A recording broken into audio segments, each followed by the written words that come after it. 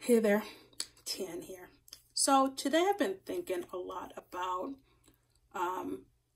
coaching clients I've been working with who are struggling to do all the things. They're struggling to get ahead in their career, with their business, to do amazing things. And I can see that for them, but the problem is that they think they need to be the best. And I'm here to share that you don't have to be the best to achieve your goals, to get to where you want to be. And I'm not saying to go be mediocre and just be like blah with what you're doing. But you don't have to be the household name brand that everybody sees and go to. Case in point, last summer, we were getting our downstairs bathroom remodeled. And we called a ton of places. We were looking at, the names that everyone knew, the brands, the ones that had commercials, the ones that get top recommendations. And unfortunately, we weren't getting calls back, or they weren't showing up to look at the work or do any of the things. So, of course, we have a list of places or people or contractors we want to work with.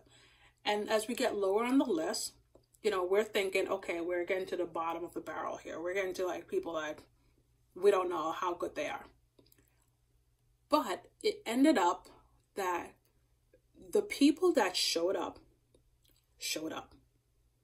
They weren't like the best, they weren't on the tip of everybody's tongue when you're asking for recommendation, but they showed up and they did an amazing job, better than we'd even would have imagined. So what does this mean for you?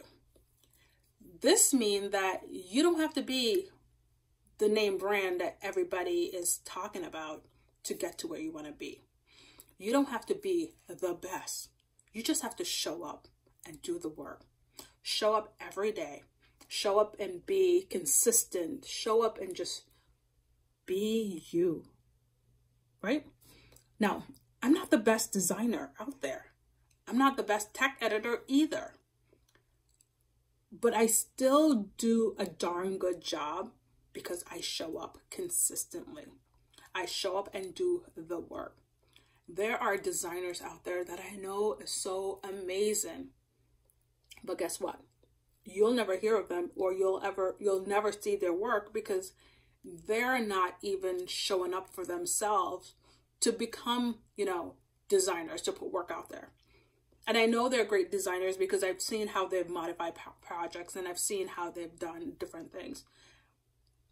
But the difference between those people and the people that actually do is in the doing. So like my contractors that show up and showed out, and I would forever recommend them to whoever asks, you don't have to be the best. You don't have to be the top tier designer, tech editor, maker, yarn dyer, whatever. You just have to show up and do the work. That's it, guys.